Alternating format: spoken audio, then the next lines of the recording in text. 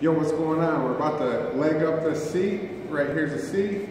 Here's the legs. I'm going to show you how we leg it up. And then afterwards it's going to look like this over here.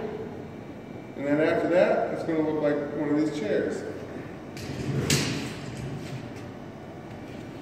So here's the beautifully carved seat.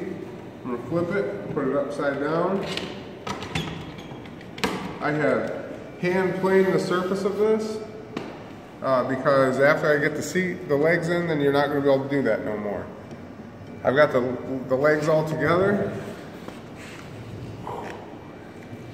Over here's my hide glue. Here's my little Lee Valley hammer. I like this one. It makes a nice noise. I'm used to it when I'm doing this. So I'm going to pull my hide glue out. I got it cooking in a little salsa jar here. This stuff stinks big time. It smells like butt, and that's no joke.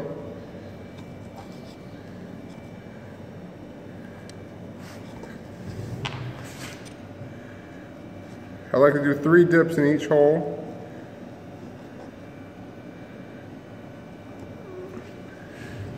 If you notice while you're looking at this, these holes are tapered.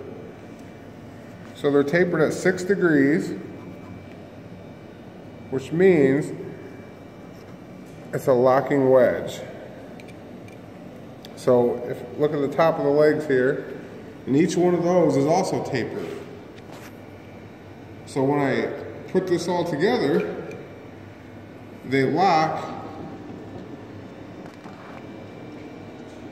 in the upward position, and then I'm going to double lock them by driving a wedge through the top, just like an axe head. So it's basically the same joinery that's used to make an axe. You stick the handle into the head, then you drive a wedge from the top. And as long as you don't leave your axe out in the rain, it pretty much stays good forever. But these chairs, actually, I have left these out in the rain and they're all pretty good. Now these are all kiln dried too. So I've cooked these in the kiln for several days, and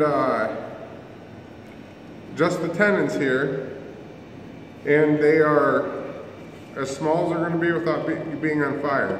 So now I just put that hide glue on it, and stretch this one, and that's going to make it swell up. Come on, baby.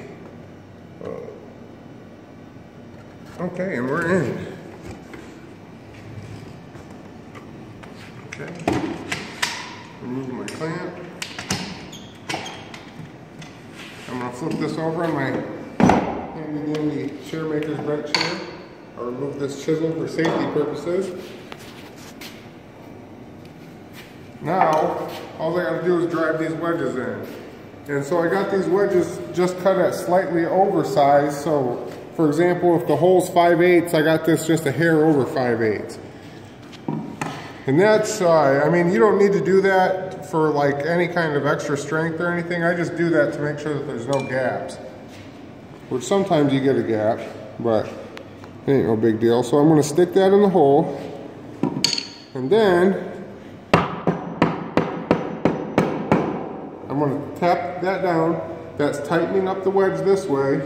Now, I'm going to take the bottom of my foot, I'm going to put it right on the top of that leg on my bench right there. I'm going to hold just the leg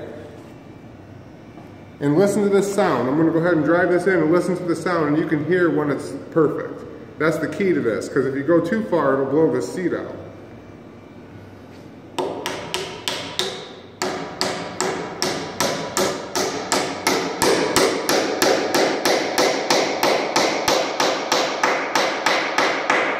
That's it right there. And now that's as tight as the joint can possibly ever be. And now it's so tight that all the parts together resonate as one. So what I mean by that is if you pluck the bottom of this leg like a guitar string, then you'll be able to feel the same vibration.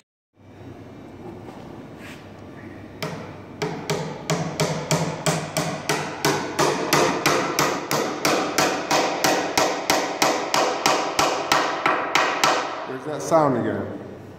I'm not sure if you can hear that on the camera, but that's pretty critical to it. Smear a little glue on this.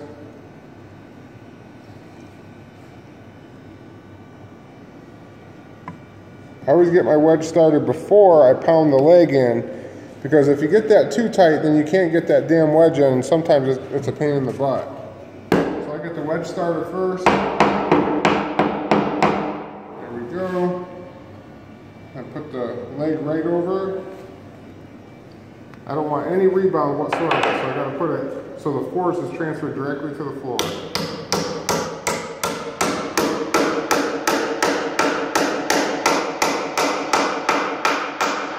That's tight.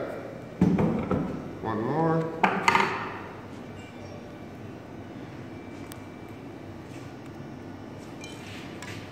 Ooh, this one's a low profile. Oh, there we go.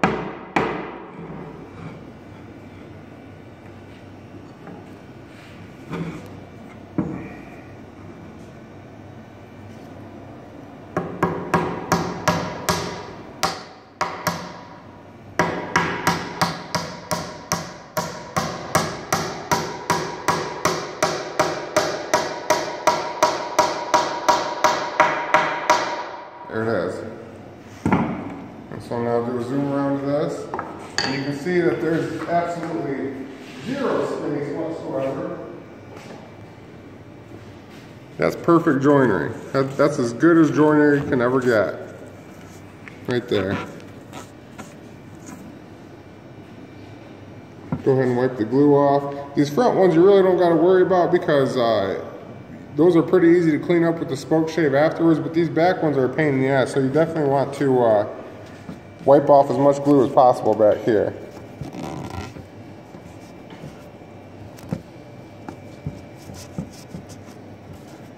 See, these are in that curve region right there, so you have to use a curved spoke shave, and you can only go so many directions, and then it hits the end grain of that leg, and it likes to mess up your finish there, so you gotta try to get this as good as possible so you're not having to fight with glue later on. And that's all there is to it. That's perfect joinery right there. This will be a nice chair that'll hopefully last for 300 years, I hope. It can't be done any better, I know that. This chair here, we can look at this one. This chair is several years old, and I've left this out in the rain twice. And you can see evidence of it. The seat looks really nice, but that's because I sit in it so much it polishes the paint. But if you look all over it, this thing's got water stains all over it. Look at that. And the joinery is still very strong in this, very strong. It's never come apart at all.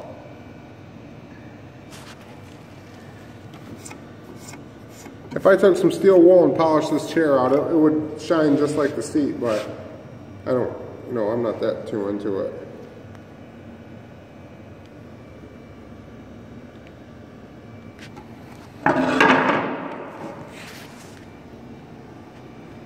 Thanks for the time.